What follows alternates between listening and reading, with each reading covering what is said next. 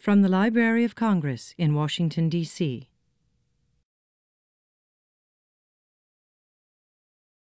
Okay, now guess what? Up next, we have a beautiful and talented author, Dominique Moceanu. Is the author of New York Times best-selling. Go for the Gold Gymnasts series. This is awesome.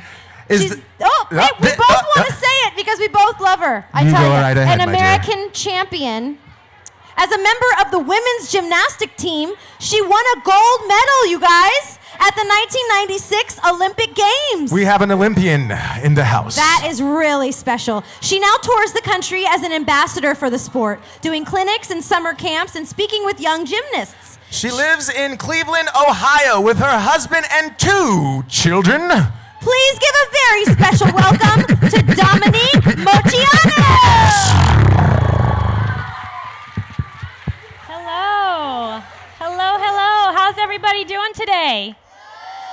Did you guys watch the Olympics this summer? How about the games? How exciting was it? Oh, it was the best. It was so much fun. And for me, it's been 16 years since I've been there and have gone and done many other things. But the Olympics opened so many doors and so many dreams came true after winning a gold medal at the Olympic Games. And one of those dreams was becoming an author and writing a children's book series, something that's near and dear to my heart. So I'm here to talk to you today about that. The Go for Gold Gymnasts was an idea that I started to think about when I was pregnant with my first child, who ended up being born on Christmas Day, the best Christmas present ever. So I wanted to write a children's book series that could resonate with gymnastics crowds, that could resonate with the children, and something that was a true account of the sport and the world of elite gymnastics at the junior level. So this is for middle graders, and I'm so excited that we've gotten such a great response from the 4-part book series. A lot of things in the book that I write about are a lot of lessons, and I wanted the kids to know that reading this gymnastics book, you're gonna really understand what these girls go through on a day-to-day basis. So I'm gonna go and walk you through each 4 of the books and talk to you about that. And while I'm explaining this, I want you guys to think of some really good questions to ask me, because I always love to interact with my audience. And in a little bit, I'll ask you to give me some questions and I will answer them, okay? But in a little bit, let me talk to you a little about the books. So book number 1 is called Winning Team, and Brittany is this main character. Her voice is used throughout the book. She's spunky, she's a lot of fun. She puts her foot in her mouth quite a lot, but she moves to this new gym because she wants to train at the elite level to be an Olympic champion one day. And her goal is to fit in. So she's moved to this new gym club, and she hasn't quite fit in, but she's dealing with issues of feeling accepted. How many of you kids have wanted to be accepted by a group or this clique that you go to a new school and you don't quite know how to fit in? Well, that's Brittany and this character. I've been there too, trust me. I'm the daughter of immigrant parents that were born in Romania. And so I was that awkward kid a lot of times too. I had a lime green lunchbox, ate foods that nobody knew about, was the shortest in my class, and I'd get called shorty and shrimp. So I know what that felt like.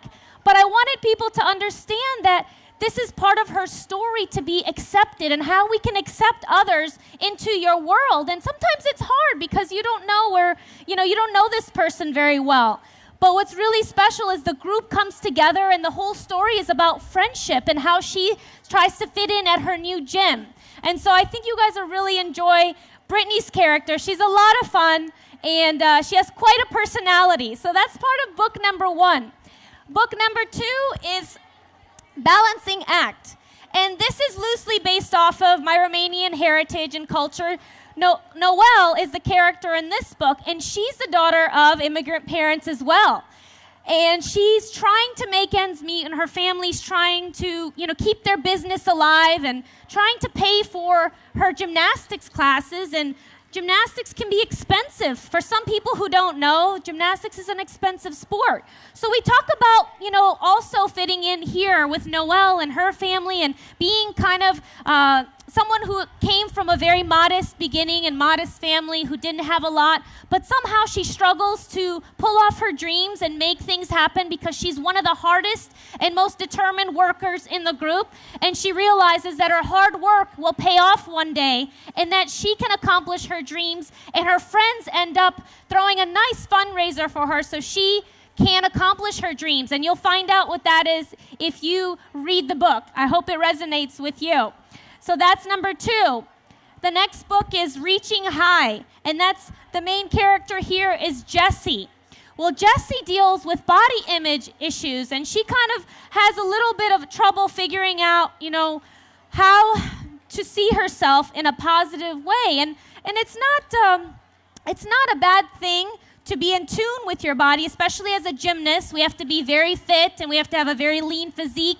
But Jessie she goes through a little bit of a hard time battling some insecurities. And we talk about that in this book and how she overcomes it and how her friends help her get over that. And eventually, the course that she decides to take with school and different things in her life and the challenges that come up in her life. But I hope that you enjoy this book as well, because this one is very special. And in the sport of gymnastics, it's something that a lot of people don't want to talk about, body image and things like that. But I think it's really important for kids to know that that's important, and we need to have a healthy attitude toward it and a healthy approach so that you can have a healthy experience in sports and in life in general. So that's book number 3. And book number 4, Christina is the main character. She's definitely very spunky and got a lot of pizzazz, but her main struggle and adversity is dealing with an injury and also deciding whether she wants to go to college and maybe get a scholarship, or does she want to go to the Olympic dream? And when you're a teenager, that question comes up a lot, because when you're a teenager, you have a lot of things you want to be involved with at school, and so gymnastics takes up a lot of hours after school. It's at least 4 hours a day, 5-6 days a week at that point. And so she has to deal with this injury that kind of sidelines her for a while, and she has to figure out what she wants to do with her life. Does she want to be a professional gymnast? Does she want to go to college? And it really gives her some time to think about what she wants to do with her life, and her friends help her get through that as well. But ultimately, all 4 books are about friendship and how all of the girls help each other through these hard times. And I think you guys will really find that exciting. Now I want to open it up for some questions from the audience. Kids, parents, feel free to ask anything you want. This is your opportunity to ask a question, and I'm excited to interact with all of you. So yes. We have a question right here. Go for it.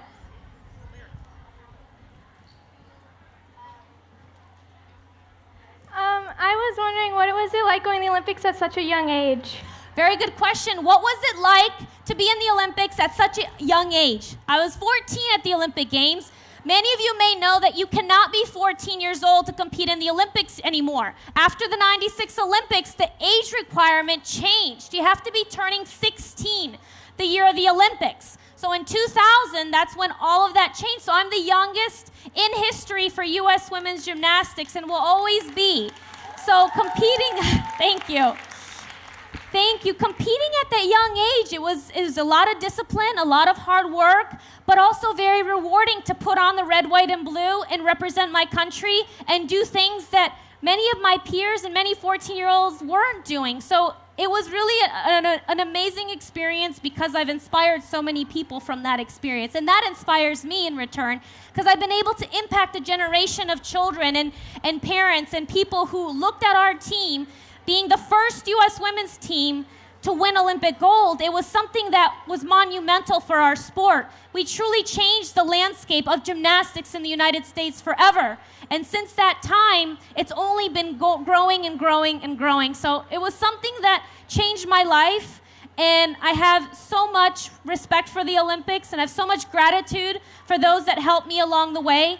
And I just want you guys to know that you can accomplish things. My parents came from very modest beginnings. We didn't have a lot growing up.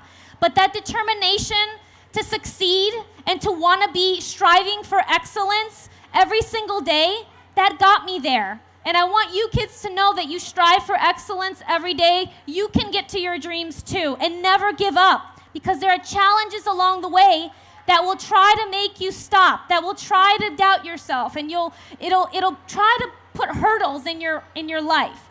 But when you overcome those hurdles, the reward at the end is so much sweeter, because you pushed yourself through all those hard times. And in the end, you can stand up proudly and say, you know what, I'm a survivor, and I didn't quit, and I made it through all of my challenges to be on top and achieve my goals and dreams. So, never give up. All right, next question in the back. Which one is your favorite? What is my favorite event? Book. Oh, my favorite book. Oh, gosh. I love so many books. I love to read. I would say I met a childhood favorite author here today. I was so excited. I met R.L. Stine. I was a big Goosebumps fan. When I was a teenager, I got lost in his books, and I told him today I was such a big fan, and it was so exciting to meet him. But as an adult now, I love romantic novels and Nicholas Sparks and all that fun stuff. But I also love memoirs and books that are autobiographies. I like reality, and I like to dive into that now. And I also have a memoir out, Off Balance. Yes. Hold on, right back here. Yes. How did you qualify for the Olympics? How did I qualify for the Olympics? Well, back when I was competing, the rules were different. So I qualified by my scores, and then the top 7 girls, based on their scores at Olympic trials, qualified to the Olympic Games. The rules have changed a little bit now, and every 4 years they kind of change a little bit for each Olympic Games, but at the time, that's how I'd qualified. Yes? What is your favorite event in the Olympics? What's my favorite event? Yes. To watch or to compete? To compete. To compete. I love beam and floor. So I could really show my personality, and I love the challenge of a 4-inch wide balance beam that's like the size of your 4 fingers here.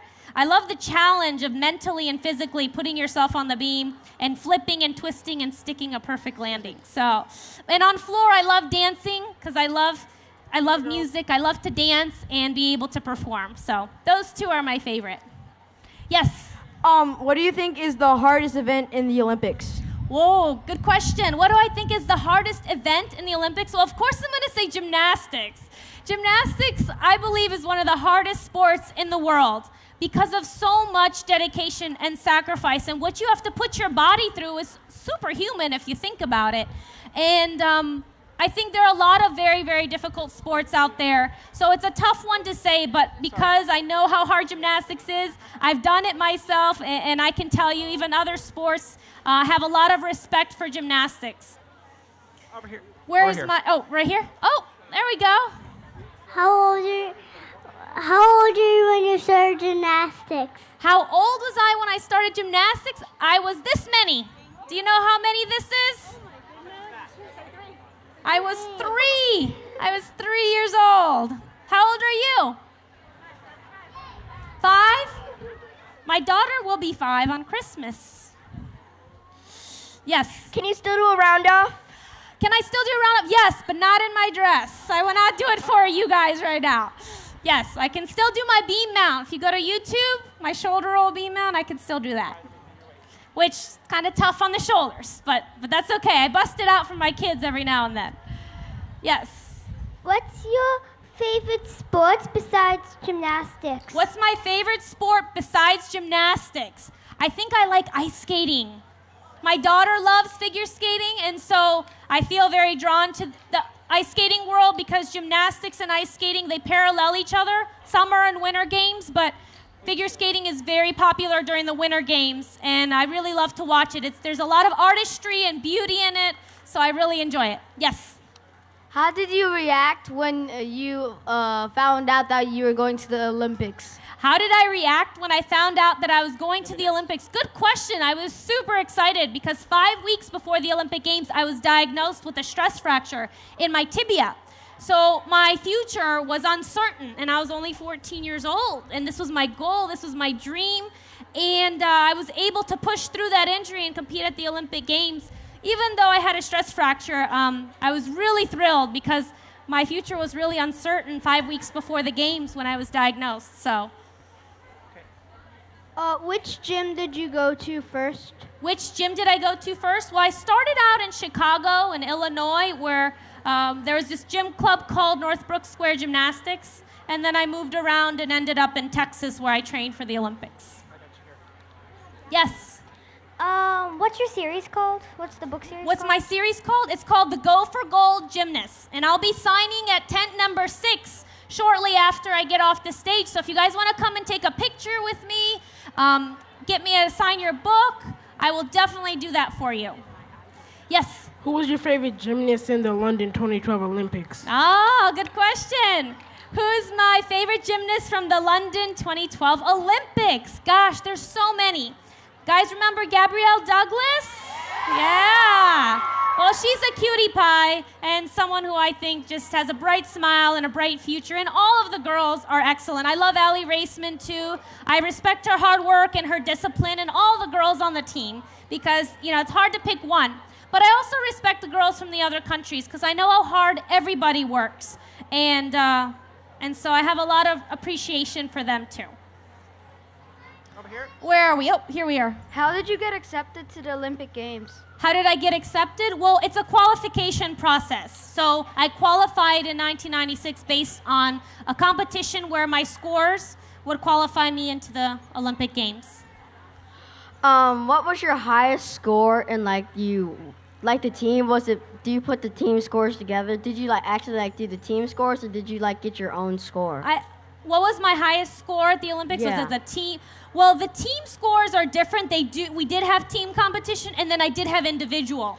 So at the Olympics, oh gosh, I can't even remember my highest score. To tell you the truth, that was a long time ago. I don't even look at my scores really, and I haven't since then too much. But I think I remember getting a 9.812, and that was when we had the scoring system out of a 10.0. So it's very different than what you see today.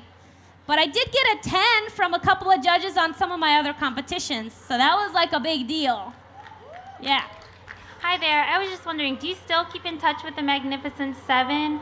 And then also, what do you miss the most about gymnastics? Good, 2 questions. Do I still keep in touch with the Magnificent Seven? That was what my team was called in 1996. So yes, I do keep in touch with some of my teammates, Carrie Strug, Amanda Borden, Dominique Dawes. So there are some of them I keep in touch with more just because we all live in different, states, so it's tough. But a lot of us now are moms, so we kind of talk about, what it was like with poopy diapers and other things now that are not as interesting. But to us, it's fun because we talk about our children. So we've moved on to that phase in our lives. And the other question was, what do you miss the most? What do I miss the most about competing? Gosh, I just miss the whole competitive aspect and meeting other cultures when you're competing abroad in different countries. Just the cultural exchange that you have with other gymnasts from around the world, and just to be friends with them and to take pictures with them and to know that we all train together and that those competitions unite us. I think that's something that I miss because I love being a competitor. I love being an athlete. There's so much pride in being an athlete and competing for your country. So I miss those days, and I think I always will. But there's a part of you that has to move on, and now I can enjoy it for my children and watch them grow and find their passions.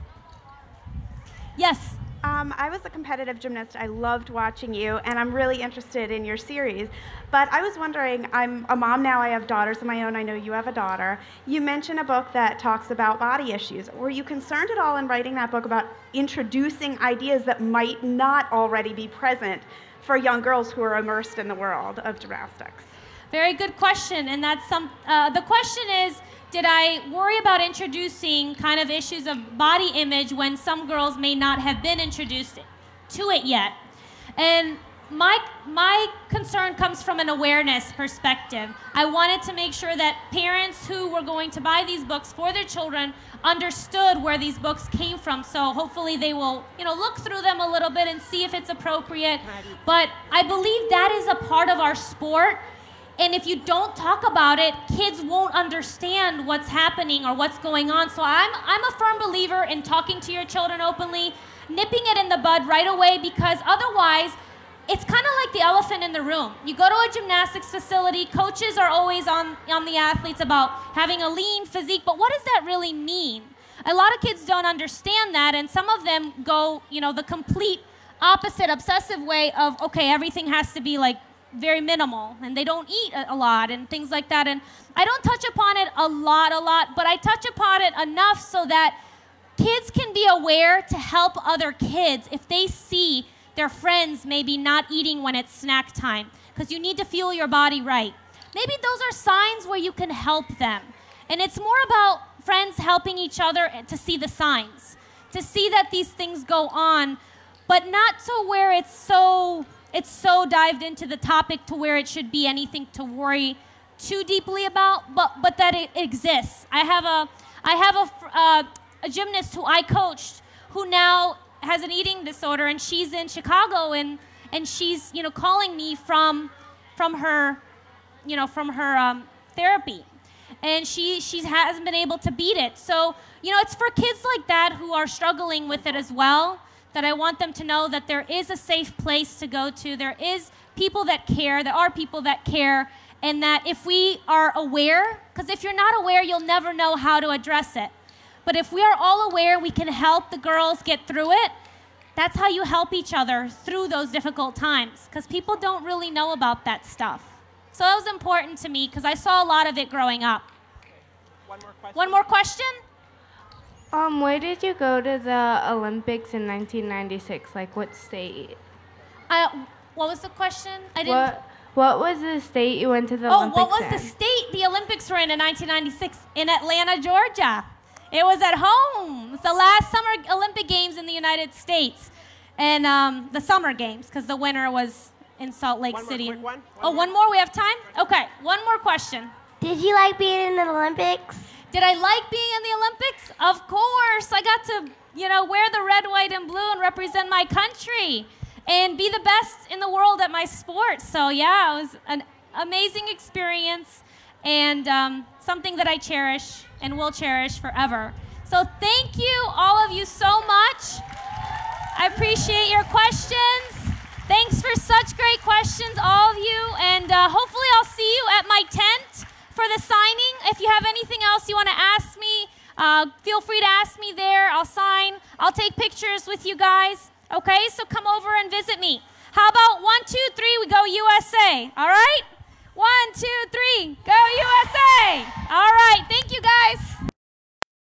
This has been a presentation of the Library of Congress. Visit us at loc.gov.